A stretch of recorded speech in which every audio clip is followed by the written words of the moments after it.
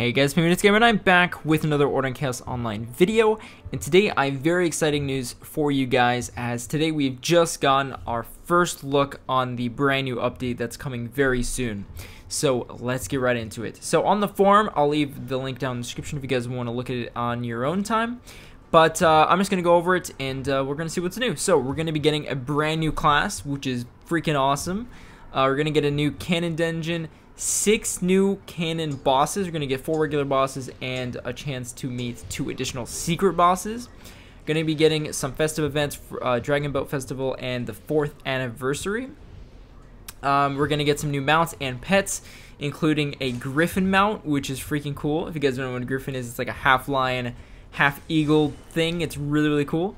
We're also getting 30 days rewards and daily activities. So we'll go ahead and we'll talk about that for a second, but let's go ahead and rewind back, guys. If you remember in the current update, or the current dungeon we have right now, the Rising Flare Burnout the Night, if you actually finish that and you killed the last boss, you actually saw this person at the end, and this is probably tied into the story.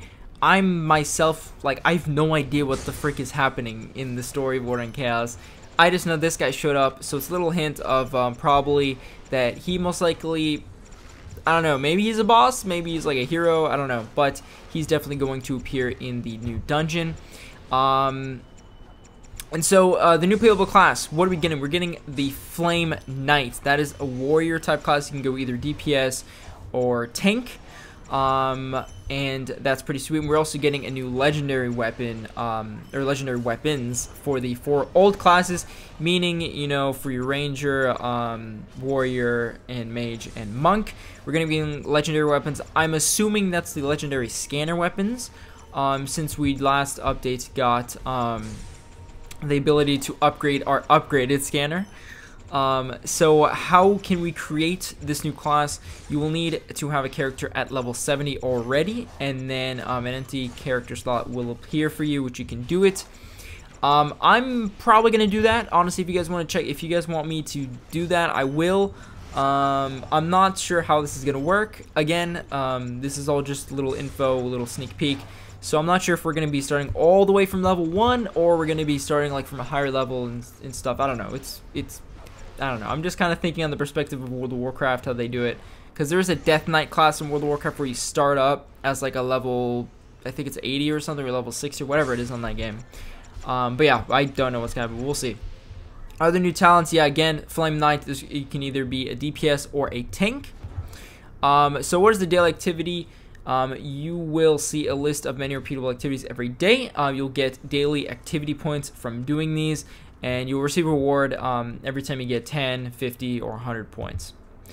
And then what's new in the 4th anniversary event? So there'll be a festival dungeon in Greenmont, which is called the Sacred 7 Pagoda, I think.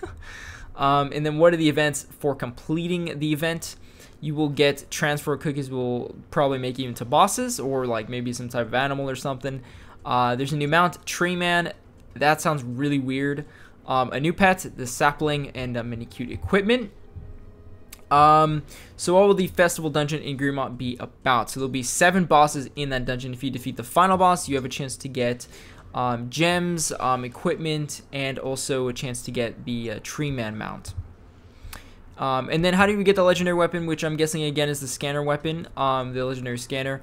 So you're gonna have to find some treasures in the new dungeon, complete a series of quests, then defeat the legendary boss, just like, you know, the first legendary weapon we had, the lava weapons.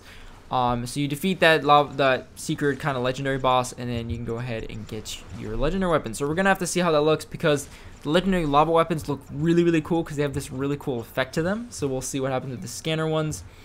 So what will the new dungeon be about? It's actually in Eternal Frostwind, just north.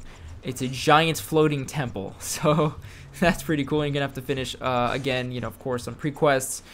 And then how many bosses? There are 4 bosses, and then 2 additional hidden bosses. And then what's the minimum level? 66 on normal and 68 on legend. So let's just hope that it won't be too hard. Burnout the Night was freaking, it's pretty difficult, but we're gonna have to see how this turns out. Now, since we got this little sneak peek, I'm going to guess we're going to get the update maybe, it's kind of late May, but maybe towards the end of May. We're getting really close to it, and then maybe early June, so we're going to have to see about that. But anyways, guys, hopefully you guys enjoyed the video. Let me know in the comments if you guys are excited.